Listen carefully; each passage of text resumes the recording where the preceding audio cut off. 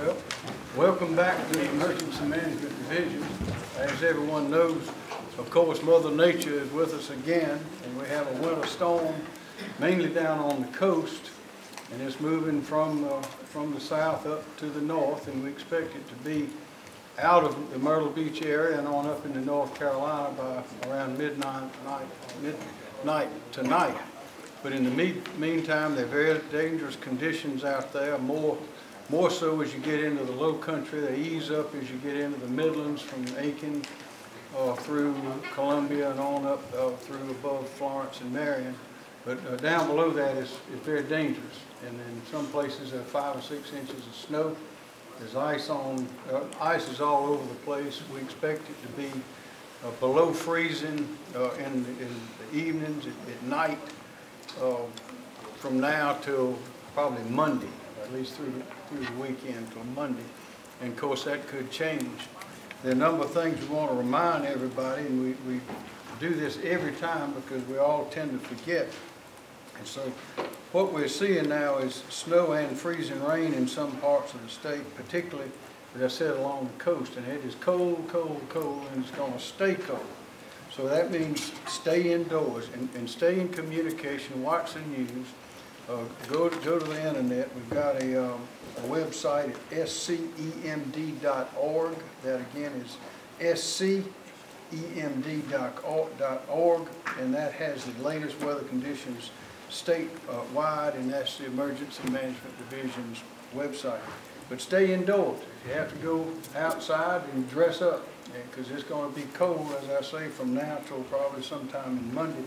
In fact, the high temperatures on Thursday are probably going to be probably in the upstate about 37, in the Midlands, from Aiken all the way across about 25, and down in the low country will be just maybe above freezing and just above it. And that's the high temperature that we expect of right now. Limit your time outdoors. Don't take any chances. A lot of times people get out, it's colder than they think, and they can't get back in fast enough, and that presents problems. Driving, as you're driving, remember, if there's ice on the road, and rain and snow will freeze overnight, and there'll be ice on the roads, can slip and slide and go off the road or go across the median. So don't drive if you don't have to. If absolutely necessary, then drive, but otherwise don't.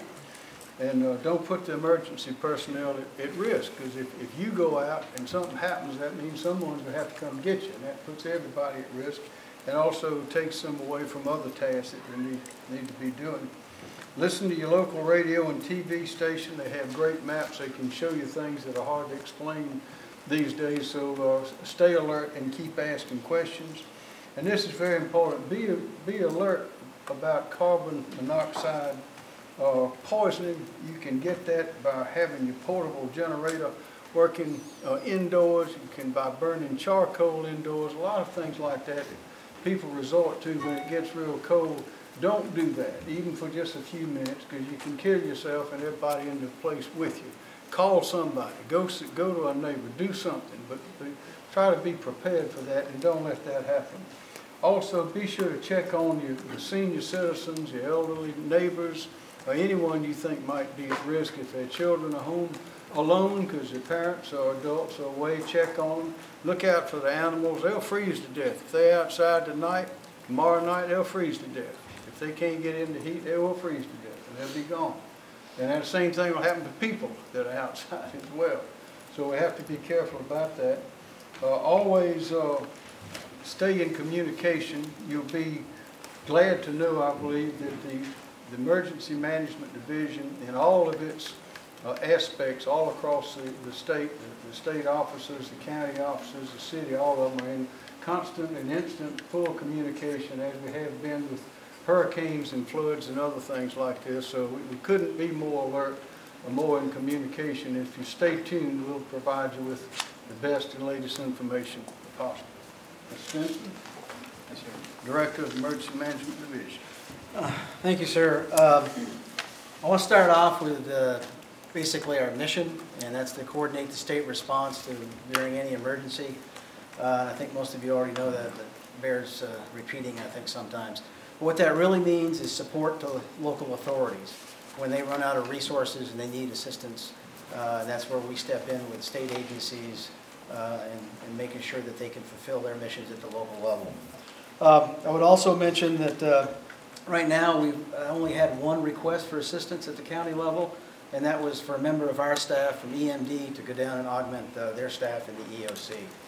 We're operational here with selected emergency support functions, and certainly some of our staff here, the DOT, DPS, DSS, ORS, DNR, a number of state agencies are here, and we want to be here in the event that something happens and we need to react quickly, and that's the only way we can do it, is being here in the CEOC to do that.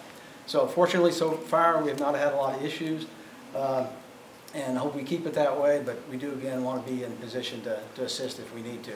And also, just to kind of mention, again, reiterate what the governor talked about, was our website at sceemd.org. We have our winter weather guide on there that you can download or look at the website, and it's full of information, what you need to do to prepare for winter weather, during winter weather, and then after winter weather. So we're already in this operation right now, but the winter's not over, so this is a great resource to take a look at and make yourself prepared. Thanks. Thanks, sir. Greg Smith, Department of Public Safety. Thank you, Governor. Good afternoon, everyone. Department of Public Safety has 165 officers assigned to this event. We're assisted by the Department of Natural Resources. We have 18 DNR officers assigned to the event as well, for a total of 183 law enforcement officers responding to this event. Our primary areas of focus, the coastal region, the low country, the Orangeburg area up to the Richland area. We are very visible, highly visible along our corridors. We are seeing a lot of collisions and a lot of disabled vehicles that we are assisting as well. We are also pushing our message out via our website, scdps.gov, as well as pushing our message out via social media. Also, in terms of a safety message, I just would like to reiterate what the governor said earlier. If you're in the impacted areas, please stay home unless you absolutely have to go out. Please stay off the roadways, especially in those impacted areas. Conditions are very dangerous at this time. And if you're in your vehicle, make sure that you have an emergency kit. And I would also recommend having extra clothing and blankets in your vehicle in the event that your vehicle becomes disabled. Also, during these conditions, it requires the motoring public to drive slower, to accelerate slower, and to brake slower than you would normally do so. And again, be safe. If you have an emergency, always call 911, and if it's anything other than emergency, you can always dial star HP, that's star 47. Thank you.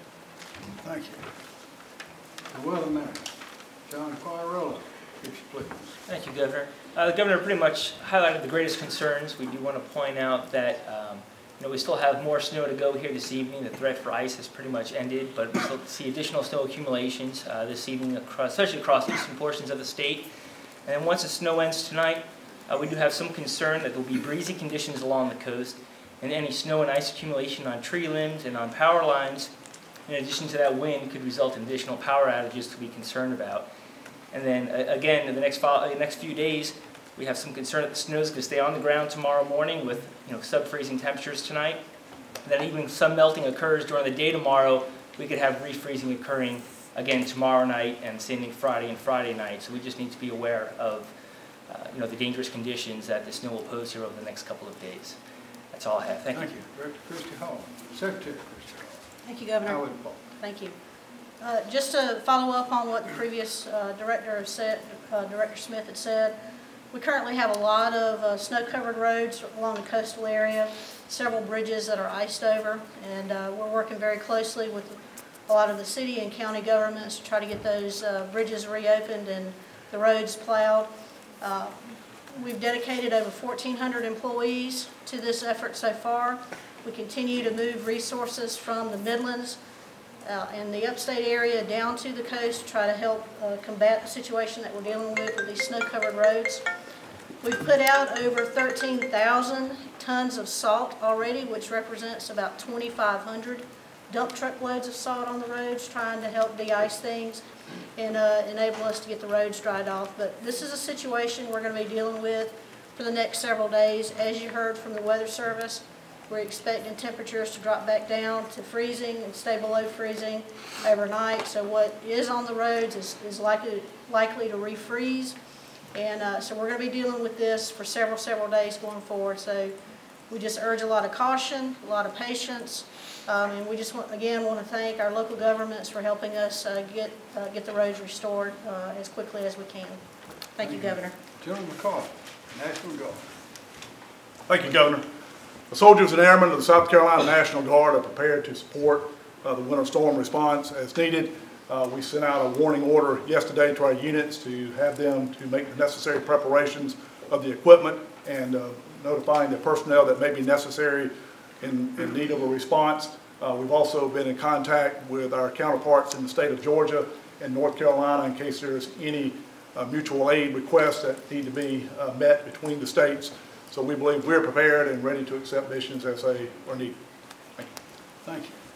So I'd urge everybody to remember to exercise caution, exercise patience, and remember just a moment of inattention or a moment of risk can cause a whole lifetime of pain. So let's all be very careful. Does anyone have any questions? Yes, sir. In terms of absolute accumulation, what kind of numbers are we talking about with the snow that's already fallen and the snow that's forecasted to fall? All right. So far, we've received widespread reports of 2 to 4 inches, especially across the low country, with amounts as high as 6 inches so far. I think the highest we've had is the Somerville area in Dorchester County. And we still could see another couple of inches on top of that. So the potential is there for many parts of the coastal areas to see maybe 4 to 6 inches on average, as high as 4 to 6 inches. Again, some locally higher amounts are even possible on top of that. In terms of ice, that threat's pretty much over. Most reports we've received so far today have generally been between 1/10 and 2/10 of an inch, with some minor higher accumulations than that in a few locations. Director Smith, have we seen any fatalities or, either from car accidents or freezing due to low temperatures at this point? At this time, there are no reported storm-related fatalities. What kind of resources have you got brought in from the upstate of South Carolina? What kind of resources have you brought in from the upstate? Again, we have 165 assigned to the event. Some of the resources are local, and some are brought from the various troops or the State Transport Police. But again, we'll ship them from various locations to augment the local staffing. And we saw OPCON 4 up behind you guys on the screen there. For everybody out watching right now, can someone just explain OPCON 4? Yes. That's right. Yeah, it's the possibility of a disaster situation. It really raises our level of awareness and puts into motion being prepared if there is an actual event. So that's kind of what we're doing right now. We're here at OPCON 4. We've got limited staffing, select staffing in the event that we do have a more widespread emergency than we've got right now. And just to clarify for folks out there, this is not a state of emergency right now? We do not have a state of emergency right now. For families who may find themselves late in the night without power, are there any shelters or any type of arrangements for these families, or what should they do if they find themselves in that predicament tonight? There's a number of shelters open across the state. There's actually 9 right now. There's shelters in Bamberg, Charleston, Dillon, Jasper, Williamsburg, and Beaufort. And that information and specific locations are available on our website. So they're not particularly used right now. I think we've got only a total of about 15 people that are being sheltered, but that could change overnight. How else would they get in touch with someone if they don't have a computer, don't have a cell phone, can't get to a website? Well, hopefully they could access their local county emergency management office. They can call them. Or they could also call here at SCEMD as well, and we can get them referred. Further questions? Just a side question, any comment on Dominion and SCANA that you want to give at this point? We're making progress. Any more questions? Thank you very much.